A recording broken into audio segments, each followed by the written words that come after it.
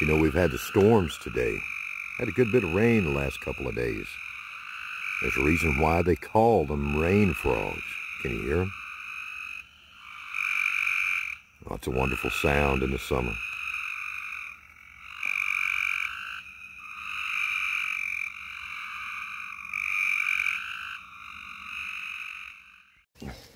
Here's the rain that the frogs last night knew when they were singing. They knew it was coming. So I'm quite sure that there's been lots of activity and lots more eggs laid somewhere. It's starting to frustrate me a little bit because I don't want to disturb the eggs. I want to let them all have a good chance. Right now, before I get absolutely drenched out here, you see it's raining, I wanted to take a chance real quick and give a shout out to one of our little helpers. Her name is Bella.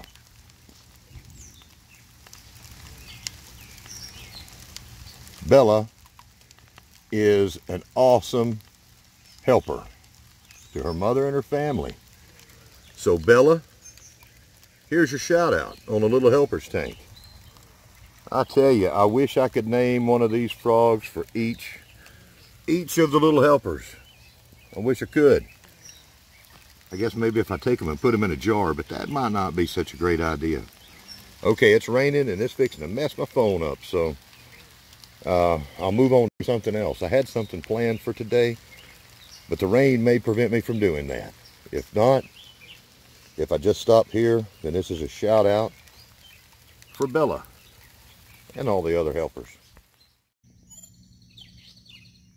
Now look at the ants. You know, my place is left as natural as possible. I try to work with nature and bring my items that I want for food and for whatever herbal needs that I may have. I try to work out a partnership with nature, keeping her in mind first. What some of you are seeing here for the first time, new viewers, you're seeing one of my little grow beds. In here I've got a little comfrey. I've got some plantain there, broadleaf plantain. And I've got a passion flower here, a native passion flower plant. It'll grow a wonderful pod full of fruit, little fruit that tastes an awful lot like a Sprite. The plant itself is not edible, but those seed pods, the inside the seed, the pulp is. I don't eat the seeds, I spit those out, and this plant is a wild thing. So it grows through just being left alone to do whatever it wants to, you know.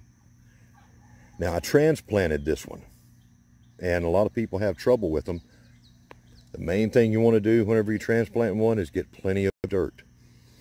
Did you know that this is National Pollinator Week? I never knew there was such a thing.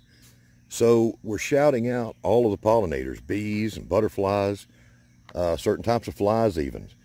Whatever is out there pollinating and that nature has to offer us, that's what someone decided this was the week to do it. I like to do that year round.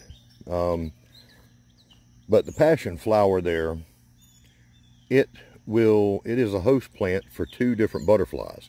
One is the zebra tail butterfly, and one is the Gulf Fritillary butterfly.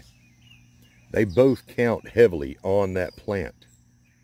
Many people consider that to be a weed, but it's a wild thing. It's much needed, and those butterflies really count on that plant right there. Some species only have one. There's some plants and animals only have one plant and one animal as partners. There are some of those like that in the world, and if we lose the animal, we lose the plant. You lose one, you lose both. Now, I don't think that that we're in any danger of losing the passion flower or the butterflies anytime soon. But at the rate we're going, with people not taking care of their land in whatever way possible with nature in mind, we could lose another species or two. We lose them every day. So, National Pollinator Week.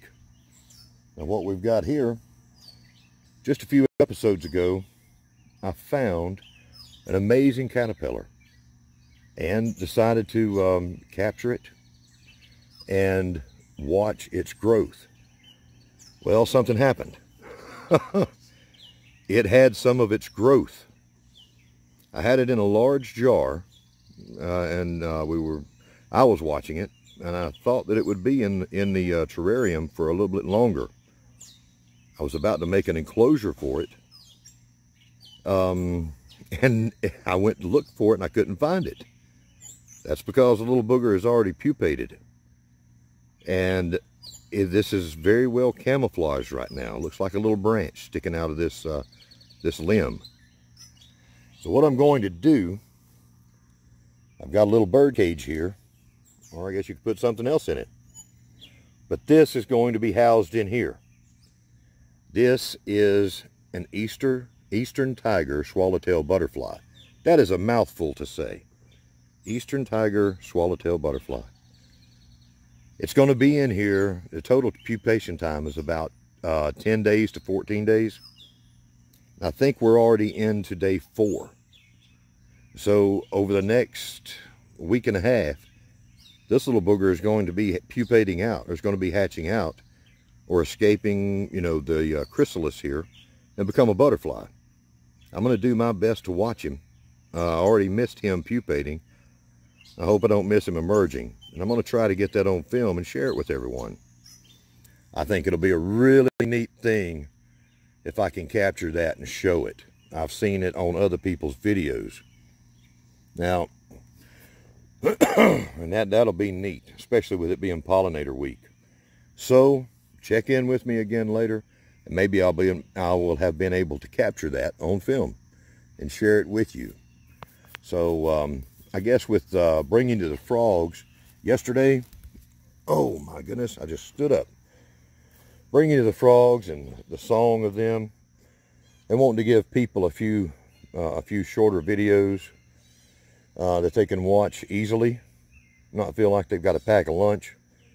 I think I'll end it for today. Now, I do show an awful lot of natural things on my property, and I do try to have all of my content to be of a nature that's wholesome, nothing trashy. But my channel is not targeted for children. It's an adult. This is adult content. Learning about your pollinators so that you can make your property into a more natural place. So today from Homestead Aquarius, I thank you very much for watching. I hope you see you again tomorrow.